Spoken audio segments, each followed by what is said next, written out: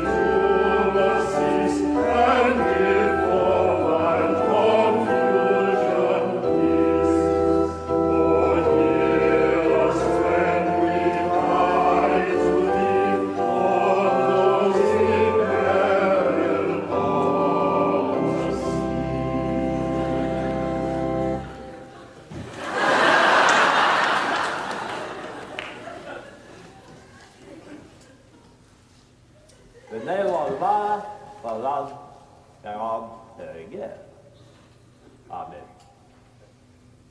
Và còn thế, the board all on are increased that the cathedral or what the one. Betul? Berbeda udah juga. Betul. Kalau itu dong, betul. Betul.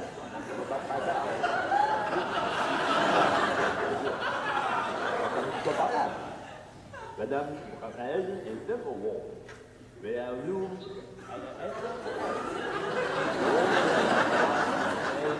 what I do it, and then like up there, the way to it.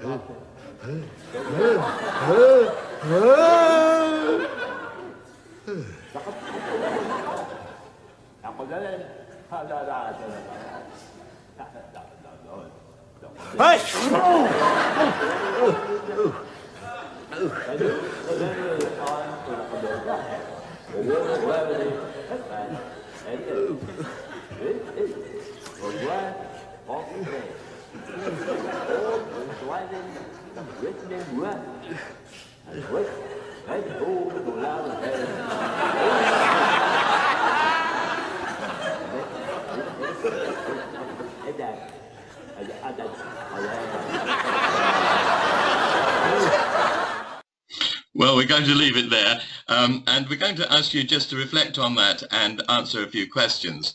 What struck you most about that? Bear with me while I open up the poll and send that to you. Okay, you should be seeing the poll, and if you like, take a moment just to reflect on those questions. Which struck you the most? And if you select the ones, and then I'll feed back the results to you. Thank you, several are making a start, which is great. And while you're doing that, my apologies for the technical problems we've had earlier, and also for the quality of that video. It was recorded on a video recorder a little while ago. It's not very technically good. Nearly all of you have now completed. Okay, you've all completed. Now, again, we just need to close the poll, and then I can share it with you. There we go. So to give you some idea of the results of the poll. So most noticed the lack of welcome at the door. Quite a few also noticed people were ignoring his needs. Nobody was offering him a seat. People were just ignoring him as he walked through. Nobody noticed how gloomy the building was. For me, I think it was an unattractive situation. It looked a very gloomy building. Quite a few noticed that there weren't no smiles, and the fact that people ignored his need, that he wasn't offered a handkerchief although he's in a crisis situation. So anyway, there we are. Interesting how we respond to these situations. So let's deal with the issue of welcome, and I want to ask questions. Why do we want to give people a welcome? How do we do it? And who do we use for it? Now, time is short, but you'll find in the downloads which you have information documents, including one which is talking about how to give a better welcome. Now, presumably the answer to the question why is simple. We want people to feel that they are welcome, that this is a friendly place, that we're glad that they have come. But how do we do it? Is it just a handshake on the door and a few books thrust into their hand? Is that all that happens?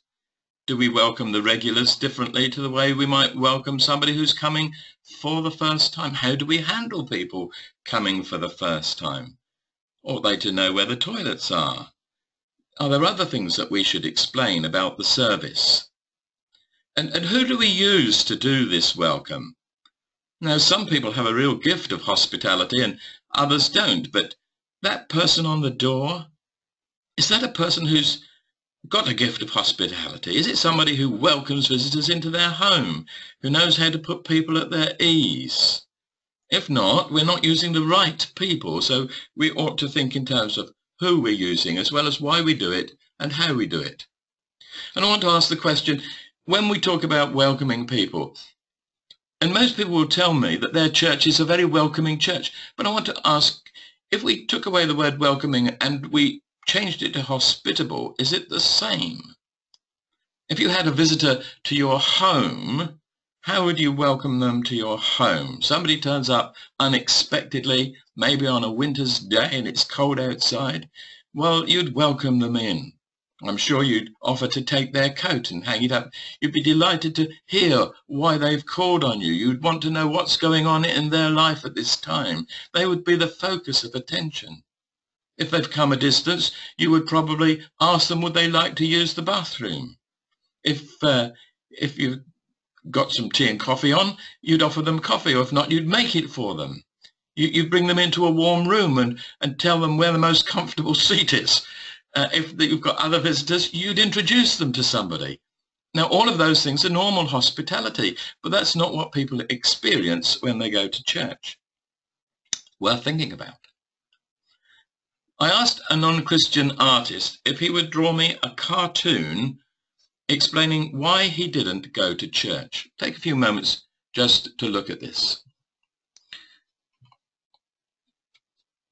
Barry. Sorry, I'm aware. I've just spotted that. Were you about to tell me that we were still showing the poll? I do apologise. You've not missed anything else really as we've gone. But here's the cartoon. Thank you, Faith. You just caught me just as I realised what I'd done. What's your experience, Faith, as you've travelled around? What kind of welcome have you found in churches? Have you been to some good churches where the welcome's good? Yeah, I've been to a few different churches and had lots of different types of welcomings. A lot of people are good at welcoming as you first come into the church, and others are more along the hospitable side of introducing you to other people or making drinks. But I also experienced a church where as soon as the service started, the doors were locked. So if you were late, even for a couple of minutes, you couldn't get in. Oh dear, that's terrible. I went to a church and they had coffee afterwards, and you had to queue up at a hatch to get your coffee. And I stood in this queue, and not one person from the church had spoken to me. And eventually a lady in front of me in the queue said, "Do you worship here regularly?" And I said, "No, I was a visitor." She said, "So am I." Now that was a terrible experience. I went back to that church a few months ago, and the whole thing was different. My wife and I chose where we were going to sit, and somebody came and sat with us. And I asked them afterwards, "Do you normally sit there?" And she said, "No, I came because you were visitors and I wanted to welcome you." Really? Oh, that's good. Okay, back to the cartoon. I wonder whether we understand. So the character on the left of your screen is the artist who drew the cartoon, why he didn't go to church. Okay. And he obviously thought people were older, middle class, and judgmental. How terrible is that people should think that? Now, while we're thinking about hospitality and how we welcome people, one of the issues I want to raise is the issue of our toilet facilities. Now, some churches, particularly in rural areas, sadly don't have toilets, which is a problem. But if you do, I want to ask, what kind of quality is it? Now, is it a clean place? Is it a warm place? Have you got good hand washing facilities? Have you got warm water as well as cold? What kind of towels do you use? Have you got a towel that's not laundered and is damp? Or do you use those paper towels that people have to throw away afterwards? And one church I really admired, they had bought 100, it was a reasonable sized church, but they bought 100 face flannels. And they use these as hand towels. They rolled them up and put them in a basket on a shelf. They look very, very nice and tidy and very smart, with a nice notice that said, "Once you've washed your hands, please use one of these towels and leave it in the laundry basket on the floor." And then somebody each week took them home. And that just seemed to give out a signal of quality. And one of my big bugbears is cheap toilet paper. Why do people want to buy cheap toilet paper for the church? And I wonder where that exists, whether the person that's advocating the cheapest toilet paper also uses the same quality of toilet paper at home. Often these things speak about our hospitality, really important. And what's the image your church has within the community? Most times people seem to think the church is only interested in them in order to get them to come to services or to join them. In other words, it's about us. It's about, we're self-seeking, self-interested. We're no different from any other kind of organisation in the village. We want members and we want money. Well, that's a tragedy, isn't it? Because that's not what we're here for. We're here as part of God's mission to serve the community. So how might we give out the signals that we're here to serve? How often do we arrange activities that are entirely for the benefit of the community. Now, it might be a concert or an exhibition. It could be a number of different things that we could do. And in one of our presentations, we do things on seasonal aspects of mission. And that's one of the things that we have tackled there. How we might do things in order to give out the message, we are here for the benefit of the community. Give you one quick illustration. A church where I was the minister arranged a pudding festival, and everybody in the village was encouraged to indicate what their favourite pudding was and to attend a meeting and bring a sample of their favourite pudding and the recipe. And we had a wonderful bean feast. The church provided the main course and some wine, and then people provided all these puddings. We had 21 different puddings, and we put the recipes into a book, and all of this was done as a fundraising exercise for the air ambulance service, which was a favourite charity in the village. So we got nothing out of it. We gave premises, we gave food, and did this event. It's giving out signals that we're here to serve rather than be served by the community. Let's take a moment to think about building issues. So often that our buildings are the things that are giving out negative signals. Faith talked about doors, locked doors in service time. Dreadful thing to think about that. I don't know why they came to that. But anyway, church doors, why do they have to look so impenetrable? Do your doors say this is a place of welcome? Or does it say this is a locked up, impenetrable place? Could you do anything about it? Maybe you can't change the outside doors, but could you have an internal porch and have that glazed? And if that's reasonably airtight, then perhaps you could leave your solid doors open and just let people see in a little more frequently. In one church where we did that, people used the porch and used it as a place to put nice flower display and exhibitions. Lots of things you can do even when the church is closed if you have glazed doors. And what about those windows? Do you like stained glass windows? Well, if you've got them, you can't change them, but they don't look very inviting from the outside. Maybe at night time, if the lights are bright inside, they look okay, and on the inside they look okay when the sun is shining. But just be aware that they look intimidating. They don't look welcoming. In the past, betting shop windows used to look very uninviting to me. I've never been in a betting shop, and they didn't look very inviting to me, and the sounds I heard didn't sound very, very good. Now, what about lighting?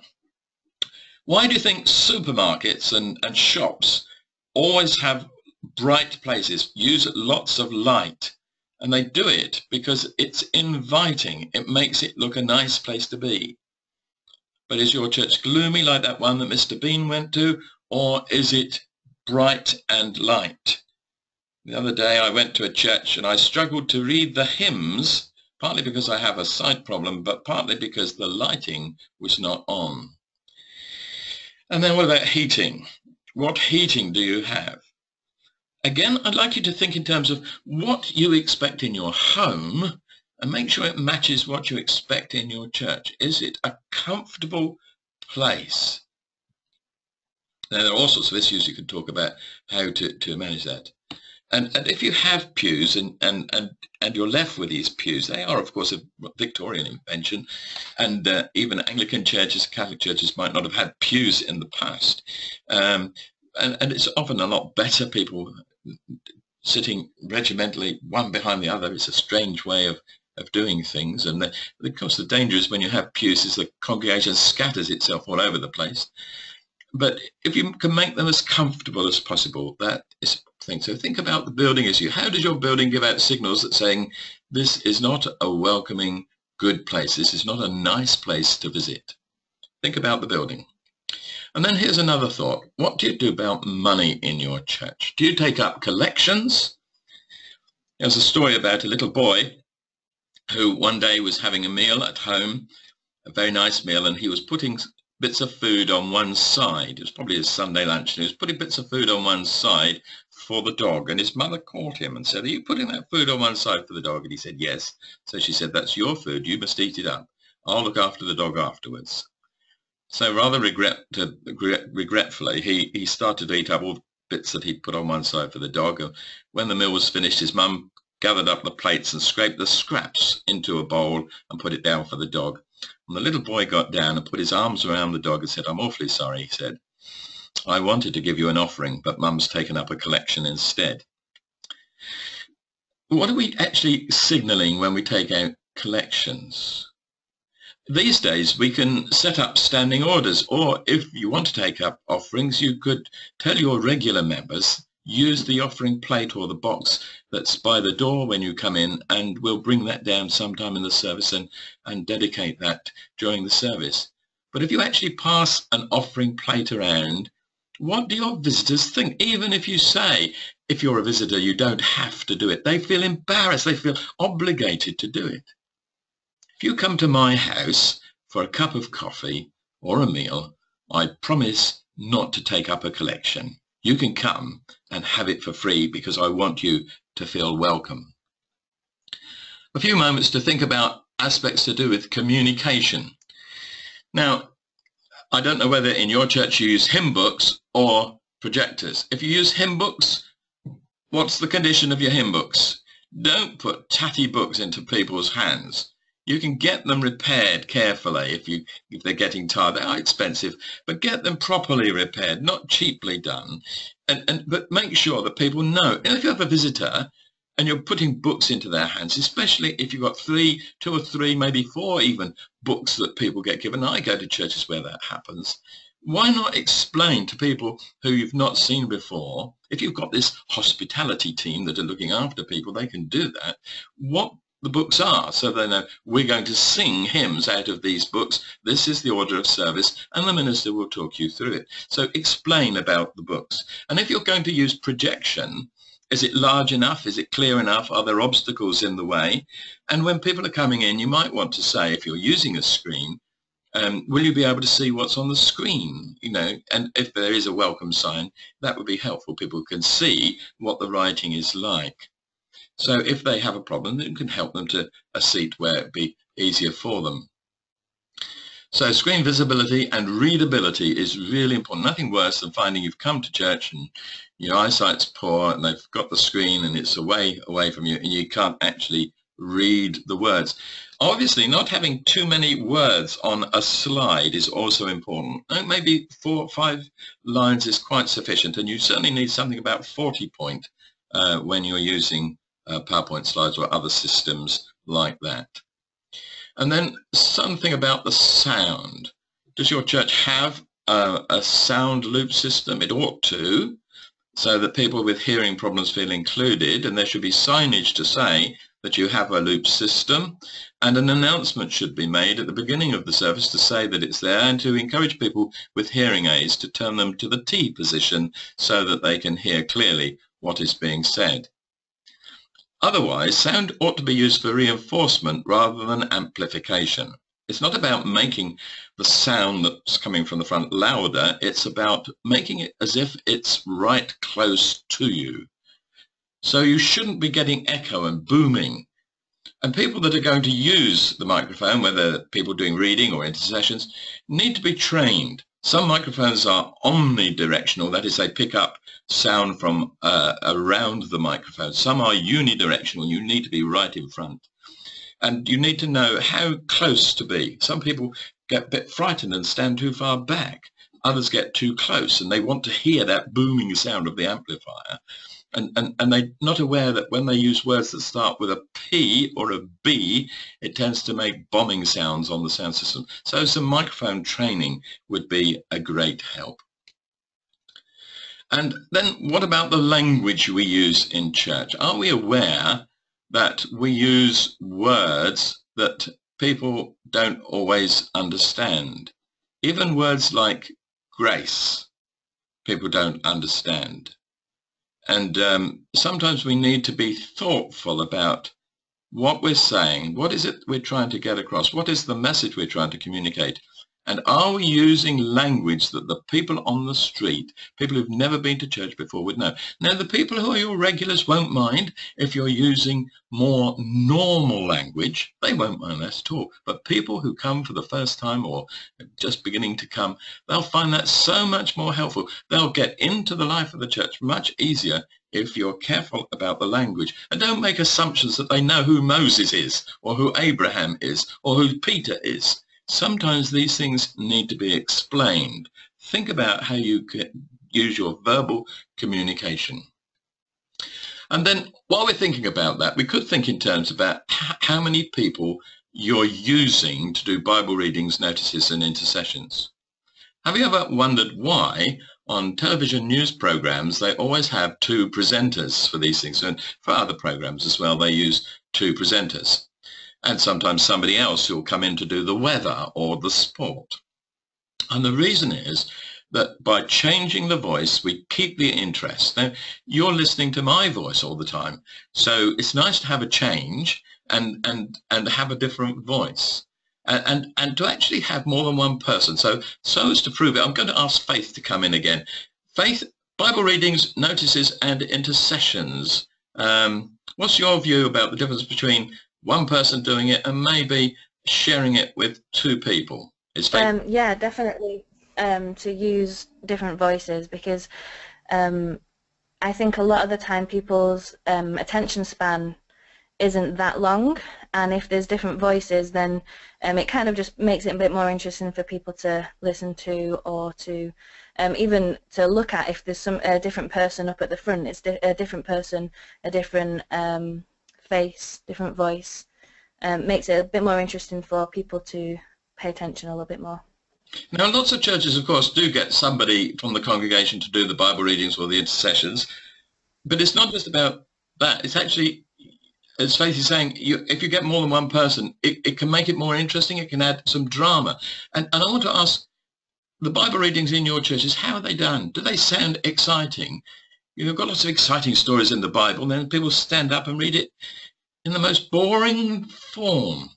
And notices, people tend to switch off in notices, but by having maybe different people sharing in the notices, it would keep interest. And again, for intercessions, so think about getting more than one voice, and again it makes it attractive and more interesting, and you're giving out signals in all sorts of ways about how you do things and that you value other people. It's not just about one person leading everything all the time and that person being more important than anybody else.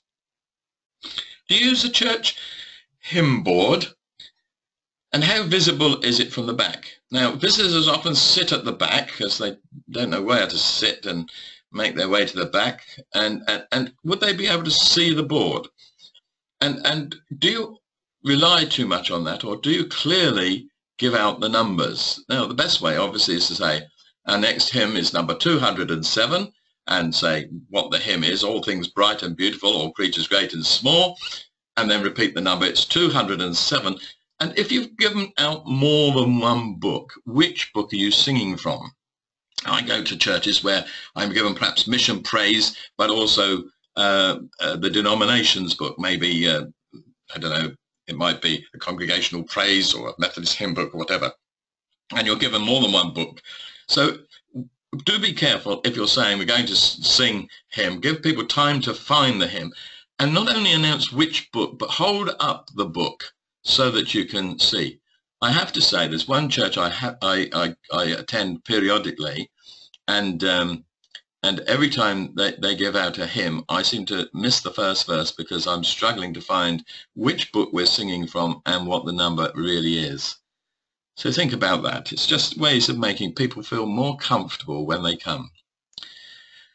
Now, we could get into a controversy talking about the issue of music. I don't know whether you use a group or whether you use an organ.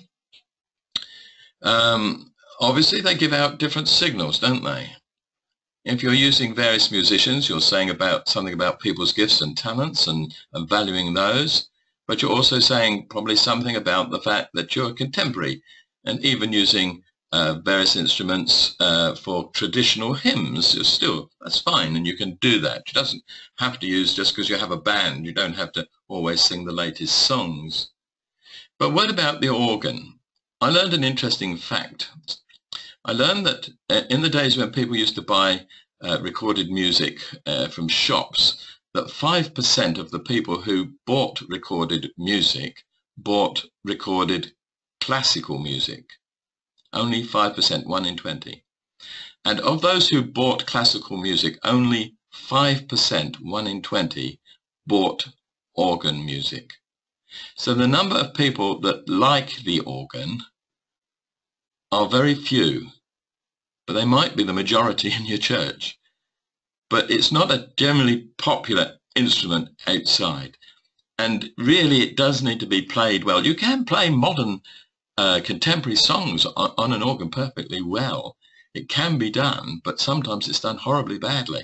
So think about what instrument you use, what signal you're giving out, what are you saying? And of course, the thing, people associate organs often with being very churchy. It's saying something about our culture as being distinct from other culture in the context in which we are operating. Barry? Yes. I just want to mention something about the music as well. I visited one church where the piano was at the very back of the congregation and was leading the music from the back. And that was actually really difficult to follow it, because it was quite hard to hear because it was coming from behind you and it wasn't very loud. And I think it's important to, they didn't want the music to be like a performance, so that's why they decided to put it at the back. But it's actually really difficult to follow where it was going, and there was nobody at the front who was leading the music, and I think that's quite an important thing as well. Yeah, thank you for adding that. That's helpful. I mean, the point about, we ought to look at every aspect of the life of our church, both when we're meeting and when we're not meeting, and make sure that it's giving out the right signals. What signals does your church give out with regard to refreshments? Now, a lot of churches now offer tea or coffee after services, and that's a good thing. Is it something that's an add-on, or do you actually do it as part of the service, part of the meeting? Why you've come together is not just to listen to a sermon, but to have fellowship, to give hospitality to one another. And what are you saying if you're using cheap plastic material and so on, rather than nice cups and saucers or mugs? And what kind of quality is your coffee? Now, if you use it correctly, this is a great opportunity for making people feel important and listening to what they have to say. So you can use this for a pastoral time very, very helpfully. But you need to gear people up so that they know that's what it's for. So allow people to feel comfortable. I want to come back on this issue of hospitality and using the right people.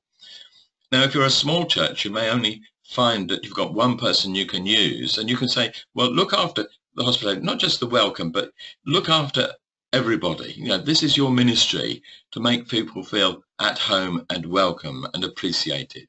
In a larger church, you could set up a team and have people. So if you've got people who are all part of this hospitality ethos, it makes a world of difference, and it gives out a good, clear signal of what the gospel's about. The gospel's about hospitality. The gospel is about welcome. The gospel is about valuing.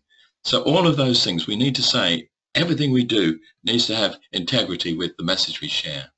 Now we're moving to a close, but just two other points I want to talk about. One is notice boards and the other is church magazines. Let's start with the notice boards. Now, I wonder what your church notice board looks like.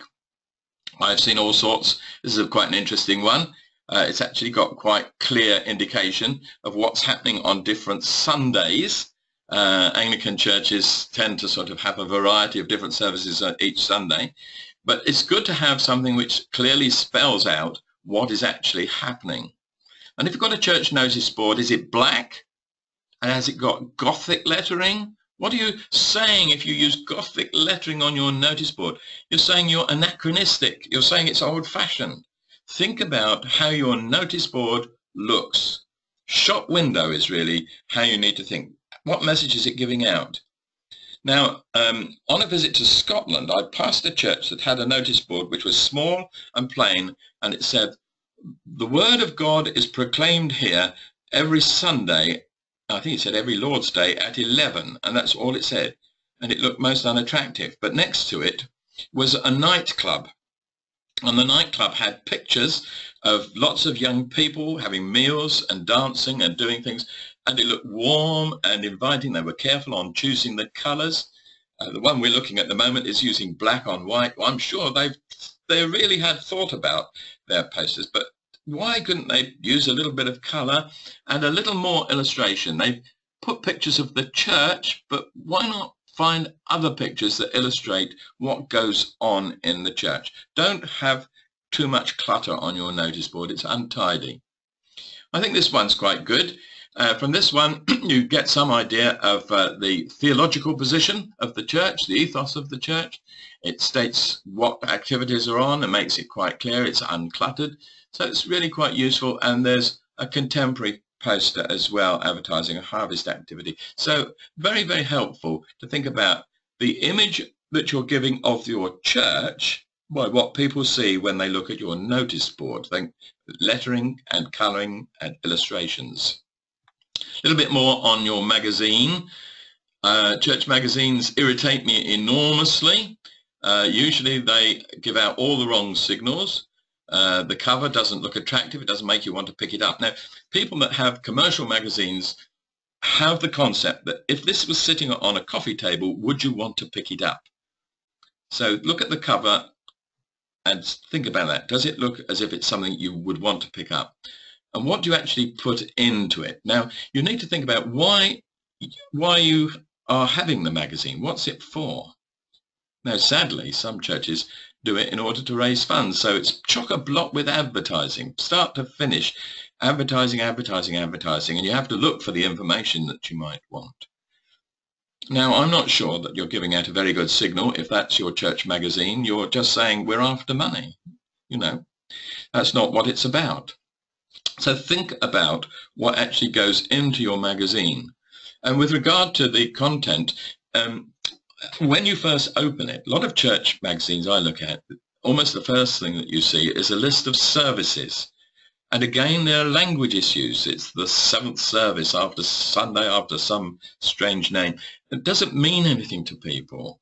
So avoid using churchy jargon in your magazine. Okay, watch out at the language. Okay, be careful about it. And if you've got a letter from the vicar or the minister, make sure that's really inviting and accessible and not too esoteric or theological. Okay, why are you producing a magazine? Now, if it's for your members, that's fine. You've got information that you want to share with your members. You can share it almost in any way that you like. But if it's going out to the public, if people in the public are seeing, you must think about content and style. Think about the layout and advertising. Try to avoid church magazines that are full of advertising. It's fine to give out information, but if it looks as if you're just 90% of this magazine is advertising, it's giving out the wrong signals. Now, I hope that all we've shared has been helpful. I apologize we started late and it's been somewhat hurried. There is a contact that you can see. I'll leave that up in a few moments. I want to come back to the handouts. I don't know, Faith, whether anybody did ask any questions. Do we have any questions from anybody that we can deal with? No, there's no questions at the moment. If anybody has any questions right now, that they can send it in. Okay, you've still got a moment to do that. Also, you could send any questions to us and we'd be pleased to hear from you. Again, my apologies that the quality of this particular presentation has been spoiled, partly because of technical problems that caused an enormous delay, and then that impacted in other ways later on. Again, if you're watching this on the video, you won't be able to do the downloads, but if you're watching it live, remember the downloads. The handouts are there. Click on the link on the left hand side of the word handout, and that will reveal them, and you can click on the handouts and download those. They'll go to your download folder. Okay, so do use those. If you miss those and you're watching this on a video, drop us a line. We'll send you the handouts. They will actually be on the website www.ruralmissions.org. ruralmissionssolutions.org.uk. Sorry, ruralmissionssolutions.org.uk for the handouts, and you'll find sections there.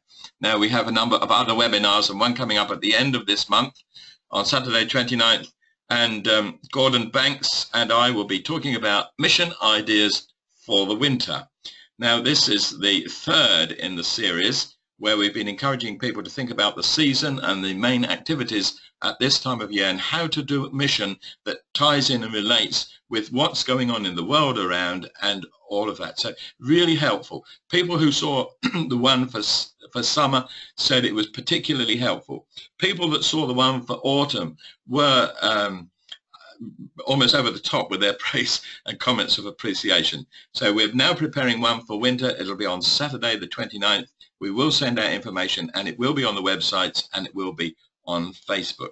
So I'm just going to go back to the contact information and to say thank you. Thank you, Faith, for sharing with us today. It's been good to have some input from you and to know that you were there to pick things up when I had made mistakes. Yeah, it's been good to be here. Thank you. Okay, so thank you from the two of us for being here and sharing with us today.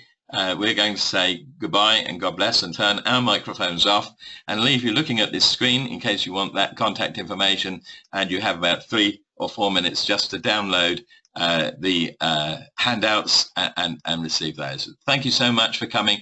Thank you for bearing with us through all the problems that we've inflicted on you because of the technical difficulties today. So goodbye, God bless, have a great day at church tomorrow.